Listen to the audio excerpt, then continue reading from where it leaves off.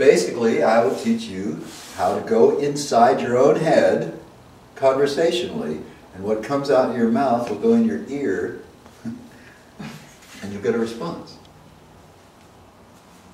What kind of response? I don't know. But you'll detect it visually, auditorily, or kinesthetically.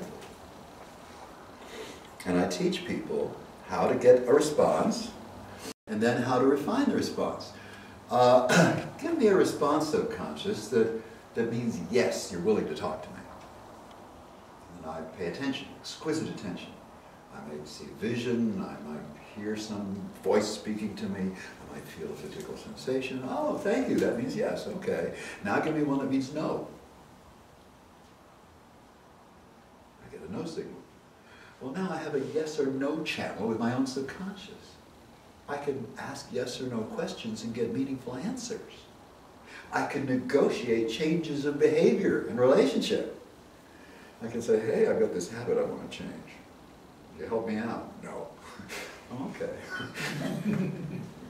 Is there something I could do or change for you that would make you more willing to help me out with this thing I want to change? Usually you get a yes. Well, okay, you narrow down what it is and you make a deal. I'll give you an example. A few years back, while I was very stressed, taking care of my wife, I started getting migraines. Now, I didn't get your typical pain migraines. My migraines were a visual phenomenon. In other words, I'd see all these dazzling little spots all over my field of vision. And with that, I couldn't read, I couldn't use a computer, I couldn't do anything. Very distracting. So I went in and talked with my subconscious. And I ascertained, through this process, that when I was under certain kinds of stress, he wanted me to stop what I'm doing and relax. Change my state. Become more relaxed. I said, well, I'm willing to do that, yes, but I need something from you. Because if I'm reading something important on paper or on a computer screen, I need to be able to finish that sentence, that paragraph, to finish up before I put it aside. And I can't do it if I can't read it. I want you to take these dazzlies and put them out near the fringes of my vision, leaving the center clear. And I'll get your signal and I'll respond to it. What do you say? And he said, okay. And ever since then, whenever I've had a migraine, it's just been this little thing in the fringes of my vision. And I respond to it. I kept my word. It's important to do that. And it no longer gets in the way of what I see. Very convenient. Wow. And we can do the same thing with physical symptoms of all kinds. We can change them, modify them, alleviate them. Wow. Powerful stuff. Okay, so negotiating new behaviors is something we can do. I have a method for doing that. I can eliminate phobias. Unfortunately, most people like their phobias because they think they keep them safe. I had a client once, she was afraid of spiders. I said, would you like to lose the fear of spiders? Oh no. Oh no, because if I did, I might not get concerned when I'm around one. I might even touch it or pick it up or something. I'm scared of them, I don't want to do that. Well, what if you weren't scared? Well, that person actually got to where they lost the fear of spiders, and I had one in a jar, and I said, here. I took their hand, turned the jar over on their hand, and said, isn't that beautiful? Can you see its knees? And they said, wow, it's a beautiful creature. Yeah, that's how she responded before. That was the before response. My point is that anything that goes on with you internally that bothers you is changeable.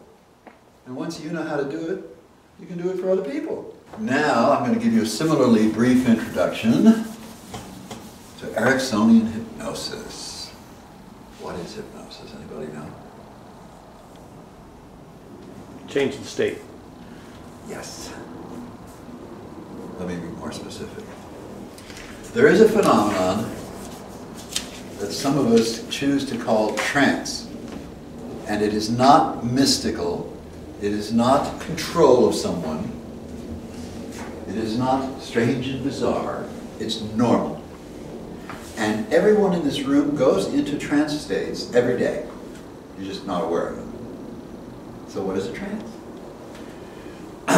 Well, I showed you the diagram of the head with the brain in here looking out at the world and making the map. Okay.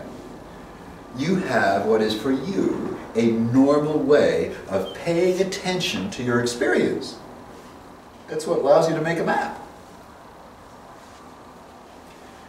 When you pay attention to your experience in some other way, you're in a trance, by definition.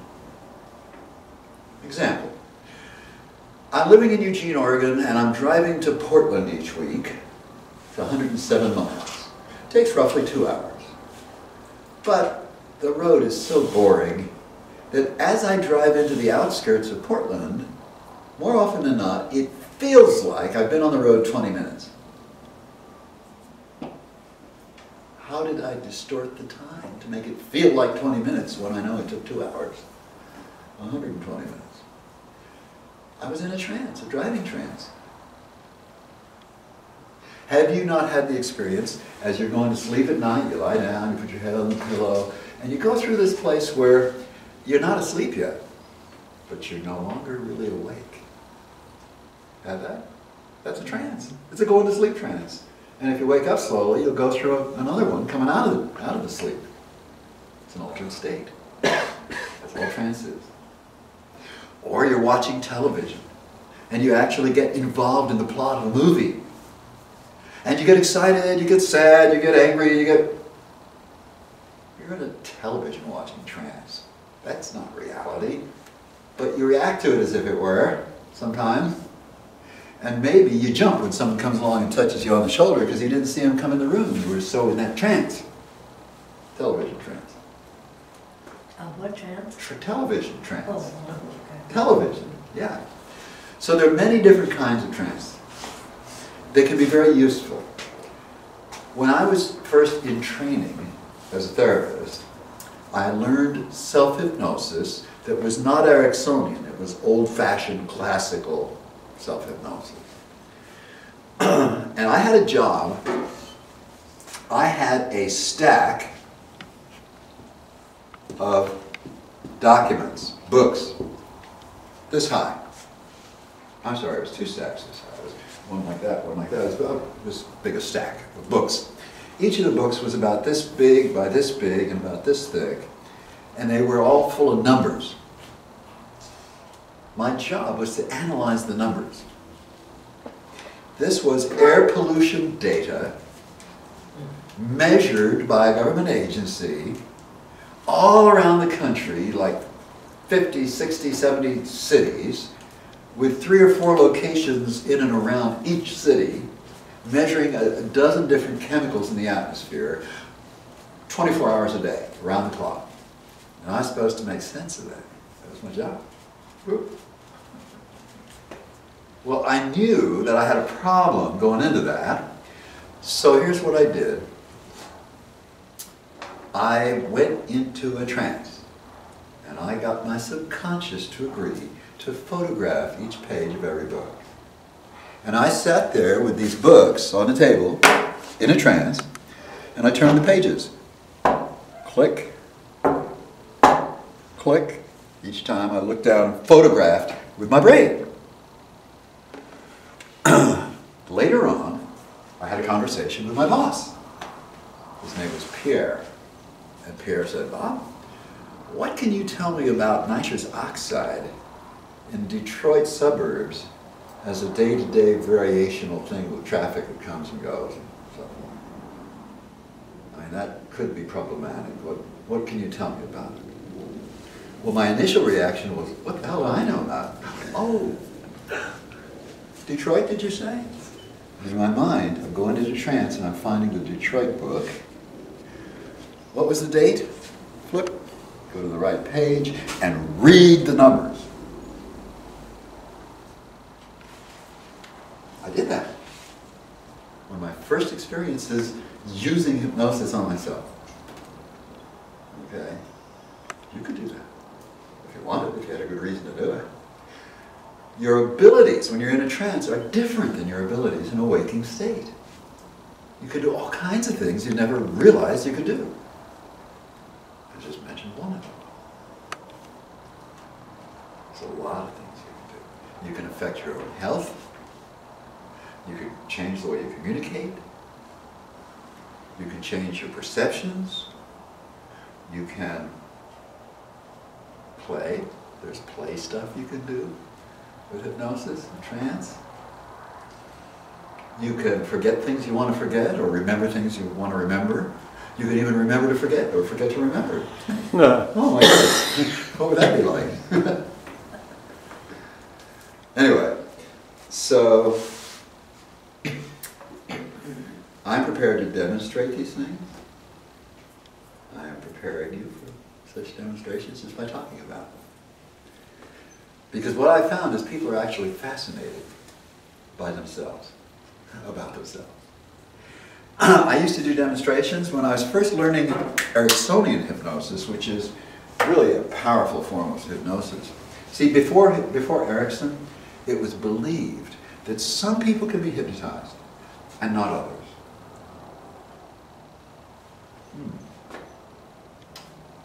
Guess what? It's not true. Can everyone here see my hand? Yeah? Well, you just demonstrated that you can be hypnotized. Because if I ask you to pay attention to something visually, and you're able to do it, you're able to go into a trance. It's that simple. Now there are people with various kinds of mental brain disorders and so on who can't do that, and they can't go into trance. And if you're taking care of someone with dementia, they probably can't do that. It's too bad. I attempted doing it with my wife. It didn't work. The learning capability is no longer there. But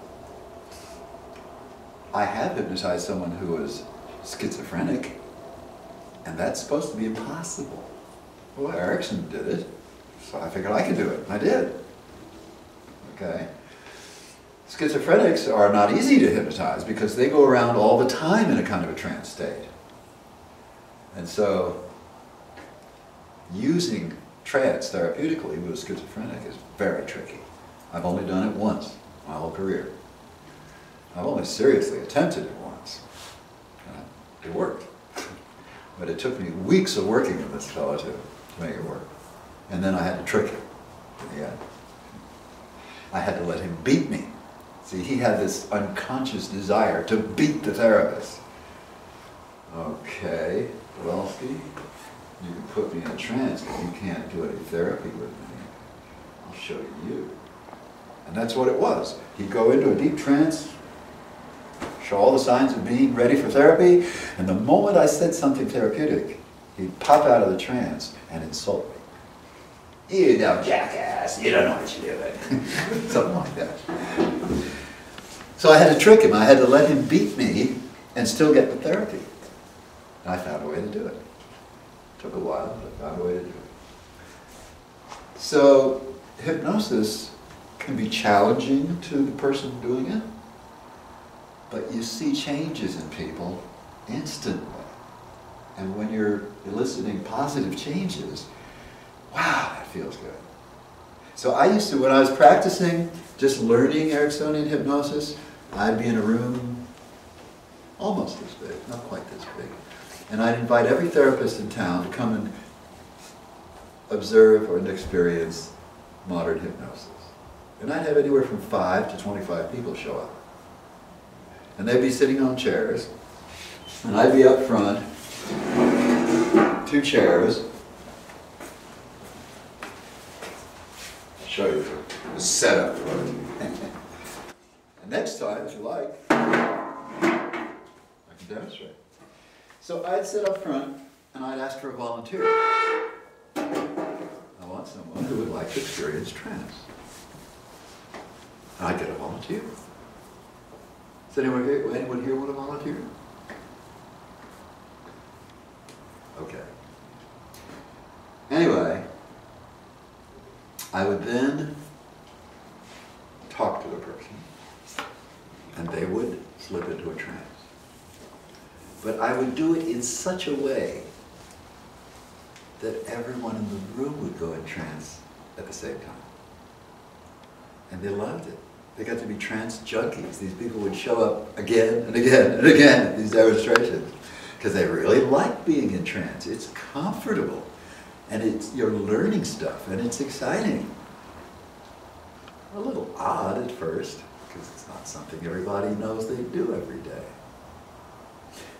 I remember someone brought a youngster with them to one of these demonstrations. She must have been about 14, and she volunteered to be the subject.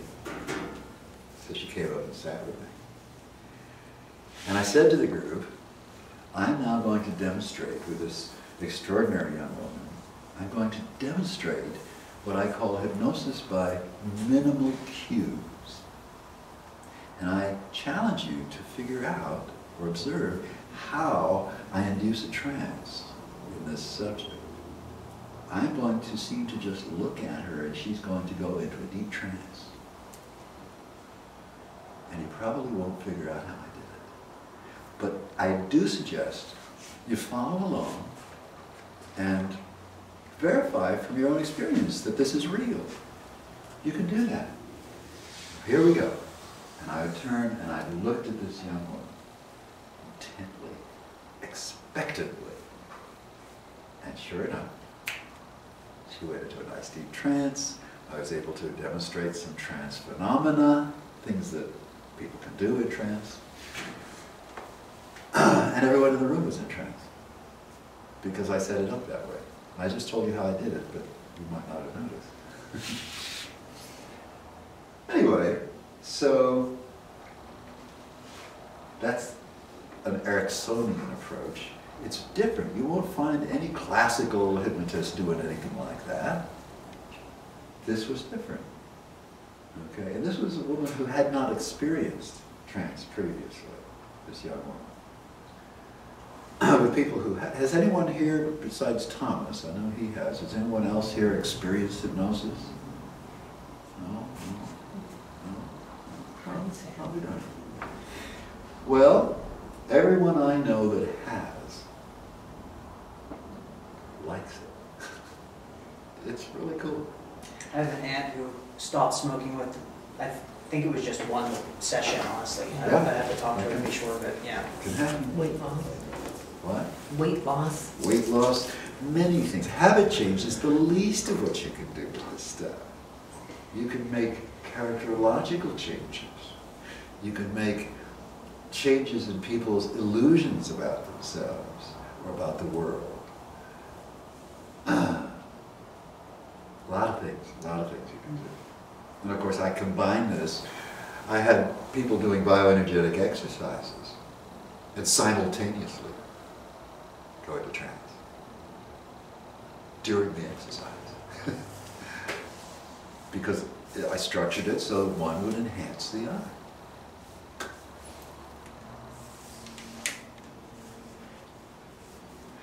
The idea of dangling a pendulum or asking someone to stare into your eyes or what have you, these are not necessary components of hypnosis. They're stylistic. Anyone who can look at my hand on request can be hypnotized. And you need to understand that when you're in a hypnotic trance, you are not being controlled by the hypnotist at all. It is a learning experience. We learn to go into trance. We learn to do things we couldn't do out of trance.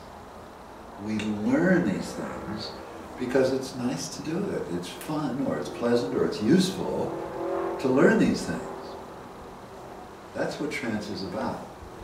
All I do is I guide people's perception to where they're able to do these things. If they don't want to, they won't do it. Guess what? It's like When I said, look at my hand, you can say, no, I'm not going to look at your hand. Okay? Same thing with the trance induction. If I make a suggestion that you don't want to follow, you don't follow it. Period. I will even tell your subconscious, be sure you don't do anything that you don't want to do while I'm talking with you. Be on guard. Watch out. I might tell you something you don't want to do, and I don't want you to do it. Oh, how about that? I teach people to protect themselves in that way. But really, the reality is that if you tell someone in trance to do something contrary to their morals, they not only won't do it, they will usually wake up from the trance and stalk angrily out of your presence. They don't want to be told to do something that they think is wrong. And they won't stay in the trance for it. There's been experimentation done on this. I didn't do that, but Milton Erickson did stuff like that. He did a lot of experimental hypnosis. I have 4 volumes, each this thick, of papers he wrote about hypnosis. Anyway, any questions on what I've shared so far? How can I put myself in a trance to go to sleep at night? Oh, that one I can teach you very readily. Yes. But I don't sleep well. If you know how to go into trance, you can use it as a sleep transition device, which means I can go into a trance like that. Takes a few seconds. And once I'm in a trance, I can pretend not to be, as I just did. I'm in a trance now, but I've learned how to behave as if I weren't, more or less. You did notice a shift in my voice, I'm sure. Anyway, now that I'm in trance, all I have to do is ask myself to go to sleep. I'm not going to do that now because you don't want to sit there watching me snore here. But if I did it, I'd be asleep right away. So I go into a trance state. I usually do a little meditation. And when I'm done, I say, okay, time to sleep. And it's like throwing a switch. I'm asleep. I'll even tell myself when to wake up. And I will wake up within a very few moments of the time I've told myself. So the subconscious is able to measure time pretty accurately. What it's not able to do is to have a sense of time. Your subconscious reacts to the events of your early childhood, even your infancy, as if they just happened yesterday. She doesn't know that that experience is long gone. And she may continue to defend against that experience if it was unpleasant, as if the threat is still there. So I suggest to each of you, the thing you fear the most happened a long time ago and will never happen again. Promise. Okay, so that was a demonstration of sorts. I used some hypnotic technique on myself. I used a little on you. It enhanced the communication, did it not? It's really simple stuff. But it takes a little getting used to, because the subconscious does not think about life and the world the way your conscious mind does. Your subconscious mind is more childlike in some respects. And your subconscious might like to play pranks, either on you or on someone else. Yeah, she's very capable of playing pranks on people. Like the guy that popped out of trance and told me what a jackass I was. He was schizophrenic, and he was a combat vet, traumatized combat vet, also schizophrenic. Oh, what a case that was.